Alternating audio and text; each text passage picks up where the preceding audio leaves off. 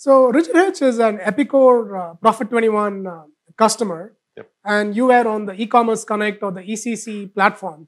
I vividly remember one of our first conversations where you were heavily invested on the ECC platform, and when you talked to DCKAP, we recommended a completely different approach. We said, hey, we understand that you've invested a lot, but then you just have to go with DCKAP and take a different route. And you, instead of continuing to invest, even though you made heavy investments on the ECC platform, instead of continuing to invest, you decided to cut your losses and move a completely different direction. I thought that was very inspiring because oftentimes when you invest a lot of money in a platform, and if it doesn't work, hey, I just need to put a little more to make it work. Just put a little more to make it work. But you were like, hey, it's okay, I invested a lot. What is the rationale behind that decision-making process? Yeah, it was a tough decision. We, in business school, they talk about a thing called sunk cost. And that was one of those things that always stuck with me out of business school. That's the theory where once you've spent the money, you really shouldn't be using that expense to influence future decisions.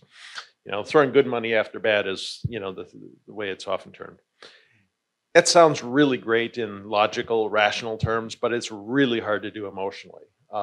We invested a lot of money in ECC and a lot of time. I mean, we spent 2 years and, countless hours, and I don't want to talk about how many thousands of dollars, into ECC, and it just didn't work.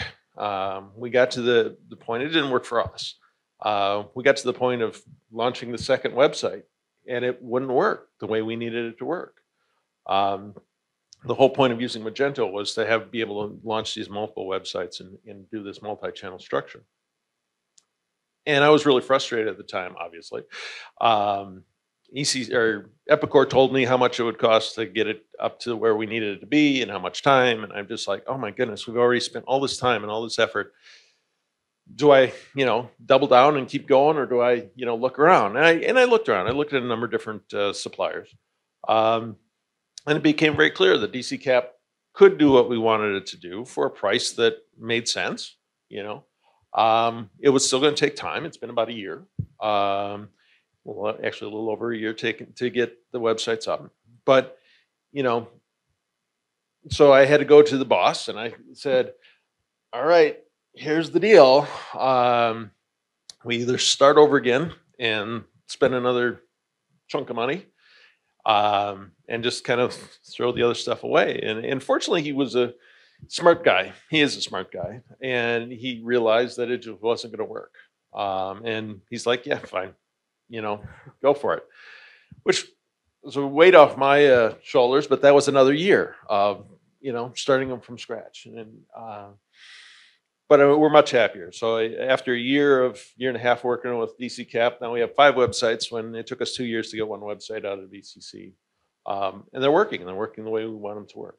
It's awesome. Sunk cost is something we learned. And yeah, so thanks for taking us back to your business school days.